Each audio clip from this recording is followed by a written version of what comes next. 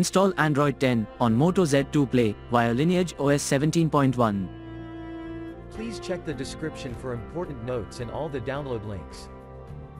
First download ROM and GApps packages, then transfer the downloaded files to the phone storage. Link is in the description below.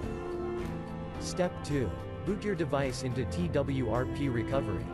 Once in TWRP, click on Wipe, Advanced Wipe, and select the check boxes, as shown in the image, excluding internal storage. Step 4. Swipe the button to wipe the device. Step 5. Go back to the recovery main screen, and tap on the Install button. Step 6. Navigate to the storage, and select the ROM zip file. Step 7. Finally, swipe the button on the screen to install ROM file. Step 8.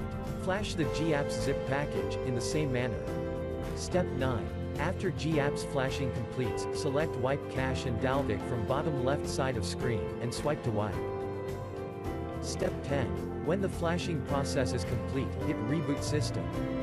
That's it, you have successfully installed the ROM on your device.